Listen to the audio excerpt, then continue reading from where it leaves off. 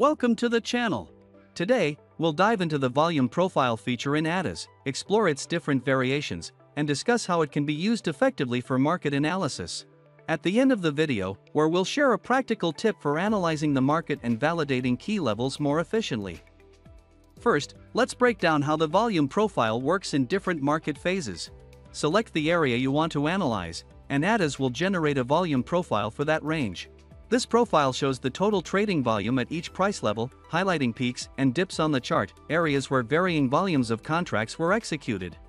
For instance, if a significant number of trades occurred at a specific price level, that level will appear as a peak. The taller the peak, the higher the volume of contracts traded there. For example, you can see a notable concentration of contracts traded here at the bottom during the range, which is why the volume profile highlights a prominent peak in this area. During a rapid trend phase, there were numerous areas with minimal trading volume. The market didn't pause at those levels, participants quickly absorbed limit orders and aggressively pushed the price higher. At that stage, breakout traders might have entered the market, spotting a break above the previous high and anticipating the continuation of the trend. At times, retail traders also contribute by driving prices further in the same direction as larger players. Here, we observe another dip, indicating low trading activity. Nobody wanted to stay at this level, everyone was focused on trading in the uptrend. In this zone, the largest peak with the highest number of contracts appeared.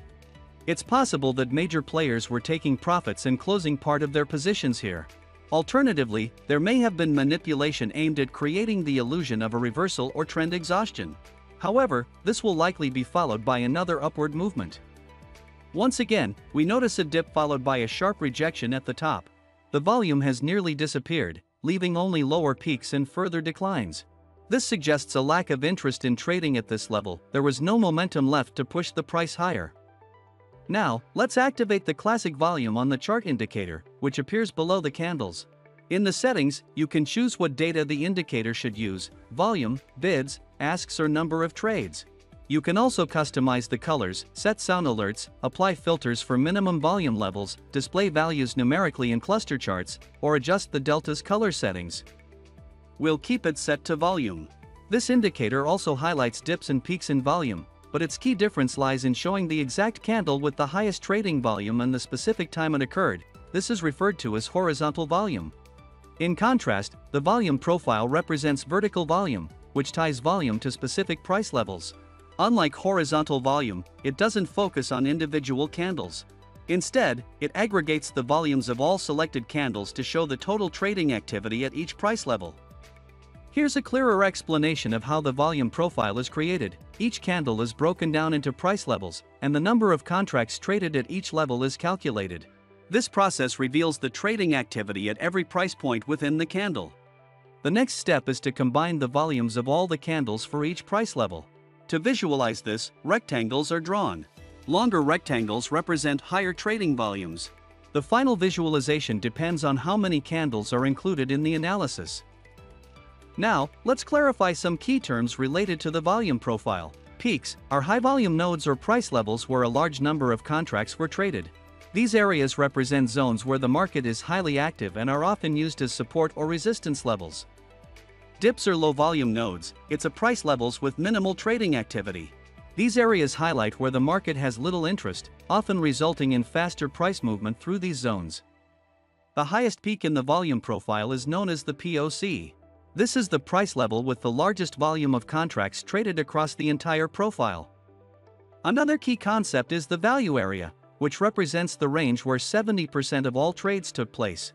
This range is defined by two levels: value area high at the top and value area low at the bottom. The value area helps us understand where the majority of trading activity occurred and how that might affect future price movements. Now that we've covered the theory, let's move on to the three types of volume profile available in ATAS. We'll have a look at how each one works and the benefits they offer to traders. The first type is Market Profile and TPO as a drawing object. This tool is extremely valuable for analyzing market movements and enables you to identify specific areas. For example, within a range, you can calculate key levels like POC, value area high, and value area low for that particular zone centered around the accumulation point. This helps to identify the most active trading levels from the past. The second type of volume profile is the market profile and TPO indicator, which we covered in the previous video. Check the link in the top right corner. This profile enables you to track trading volume over specific time periods. The main difference is that you define a fixed time frame for which you want to calculate the profile, like a day, week, or month. The daily profile is the most commonly used. The weekly profile tracks trading activity from Sunday evening market open to Friday evening close. For 24-hour markets, it runs from Sunday midnight to the next Sunday midnight. The monthly profile spans from the first to the last day of the month, providing the longest time frame for analysis. The longer the period you analyze, the stronger the volume profile levels become. For instance, the POC in the monthly profile shows where the highest trading volume occurred during the entire month. Based on this, we can expect that this level could act as strong support or resistance in future trading. Similarly, you can spot peaks and drops throughout the month, which offers useful insights into areas where the market may be reluctant to trade. The third type of volume profile is the cumulative profile, which is also a drawing object that gives a unique view of how volume is distributed over different time periods. This profile is typically shown on the left side of the chart and displays volume distribution for the current day, current week, previous week, current month, or previous month.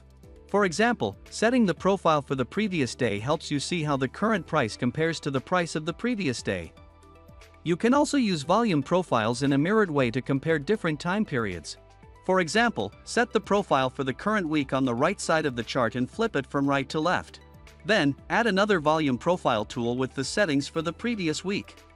This enables you to quickly view the volume distribution for the previous week on the left side and compare key levels like POC and value area with those of the current week on the right side. This way, you can easily identify areas with increased trading interest and spots where prices move quickly with little resistance. That's it for now.